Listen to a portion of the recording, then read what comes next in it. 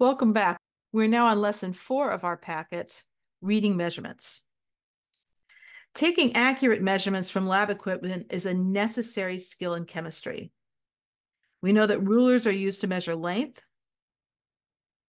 Graduated cylinders measure volume, and thermometers measure temperature. Significant figures are the digits in a measurement that correspond to the markings on an instrument plus one estimated digit. So let's go into that. The markings on this thermometer can only tell us if the temperature is 28 or 29 degrees, right? Each of these is 1 degree.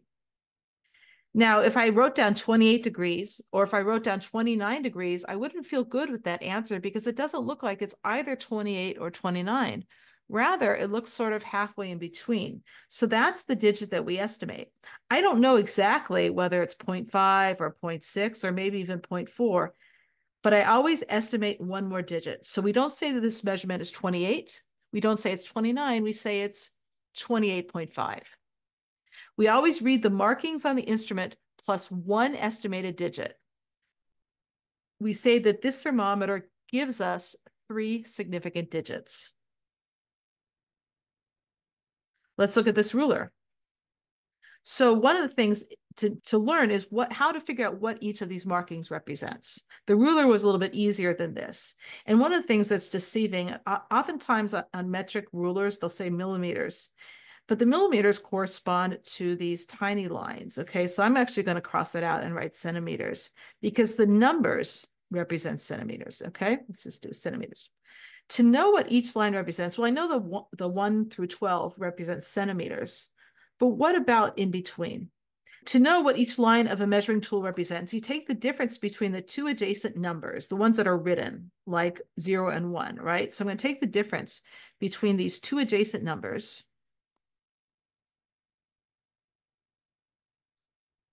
And then I'm going to count the number of lines in between. I'm going to actually divide by that number. So each line of this ruler would be, well, 1 minus 0 is 1, right? Divided by the number of lines in between. And that would be 1, 2, 3, 4, 5, 6, 7, 8, 9, 10. So it's 1 minus 0 divided by 10, which is 1 over 10. So I know that each line represents 0.1 centimeters. It's actually a millimeter, which is why they have millimeters written here, but it's really confusing because you might think that it's 0.1 millimeters. It's not. It's 0.1 centimeters, okay? So we know that each line represents 0.1 centimeters. So when we go to when we go to read a ruler, we have to know what this ruler measures, that it actually has lines from point up to the 10th place to 0.1.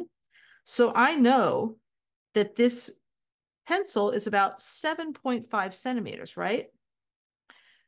But what if the eraser landed between 7.4, halfway between 7.4 and 7.5? I wouldn't feel comfortable calling it either 7.4 or 7.5. I'd probably call it 7.45. So that's the estimated digit. So again, we always estimate one digit past what the lines represent.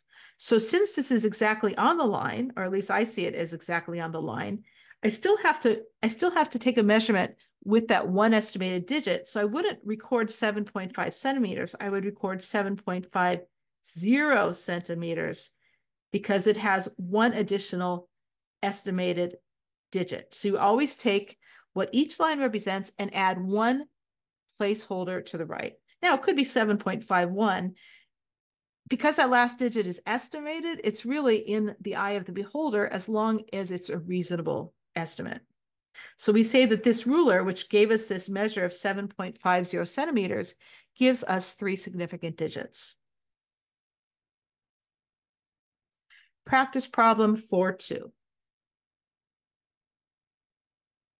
Okay, actually, why don't you try this? Figure out the measurement of this to the right number of sig figs, and then we'll go over it together. So pause the video now and figure out the length of this paperclip. Welcome back. If you're back, it means you've paused this video and you have measured this paperclip. We've already looked at this ruler. We know that this ruler, the lines represent 0.1 centimeters. So I know that this is greater than 1.5 centimeters, maybe 1.6, 1.7. I'd say exactly 1.8 centimeters. But because it might fall on the line, it fall in between 1.8 and 1.9, I always add one estimated digit. So I would say that this is 1.80 centimeters. You see, yet again, the same ruler is giving us an answer in three significant figures or three significant digits. Let's move on to measuring volume. We use graduated cylinders to measure volume. We have other ways to measure volume, but this is one of our most tried and true ways. You never measure volume with a beaker. We basically measure volume the same way we measure length, with one exception. There is something at the bottom of this curve called a meniscus. The curve at the top of the liquid column, the level of water is curved downward because of the surface tension in the water and its adhesion to the sides of the cylinder. This curve is called the meniscus. When reading liquid volume, always read from the bottom, not the top of the meniscus, the bottom of the meniscus. I don't even know if I could actually draw a line where that would be. Let me see if I can. That is not a good one. Let's try this again. That's not good either. Maybe I can move it. No, you get the point. It's from the bottom. Oh, look at there. I can move it up a little, maybe. No, I'm not doing a good job there. It's at the bottom of the meniscus. We're reading that line, and you always want to read that at eye level. It will look different when you're at an angle, so you always want to read it at eye level.